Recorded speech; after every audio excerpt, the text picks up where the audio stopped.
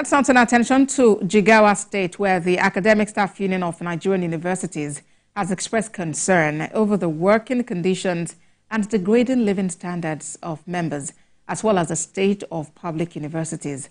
Chairperson of ASUU at the Federal University Dutse branch, Salim Ahmad, who said this, expressed displeasure over the federal government's failure to address the union's demands. Yusuf Isa reports.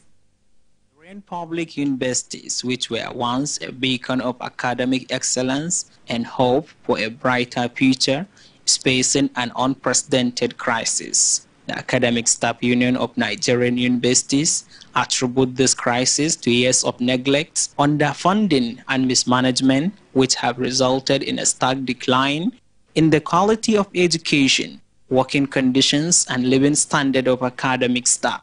The union, which has been at the forefront of the struggle, is now calling for increased funding and review of the deteriorating working conditions. Comrade Salim Ahmad, chairperson of the ASUU Federal University Dutse branch, addressed journalists, stating that since the inception of the current administration, the union has been struggling to engage in meaningful discussions with federal government on how best to improve the public universities.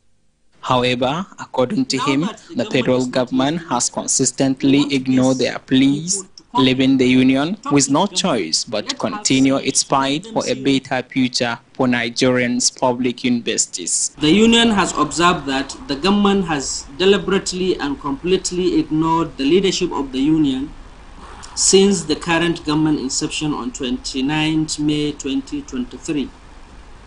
All efforts and pressure put in place by the leadership of the union to get the government to convene a meeting and listen to ASUU in order to iron out the contending issues as contained in the International Labour Organization's ILO's principle of collective bargaining have failed. The union has also asked federal government to implement the agreement reached between both parties in 2009, which is yet to be fulfilled. The negotiation of the federal government ASUU 2009 agreement, which contained all the core issues of ASUU members' welfare, university autonomy, funding for revitalization of Nigerian universities, proliferation of public universities, has been a continuous and persistent core issues and a bone of contention between the government and ASUU.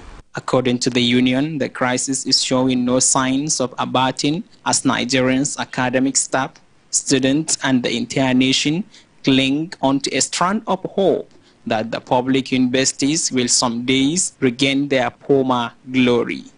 Yusuf Isa, TVC News, Jigawa.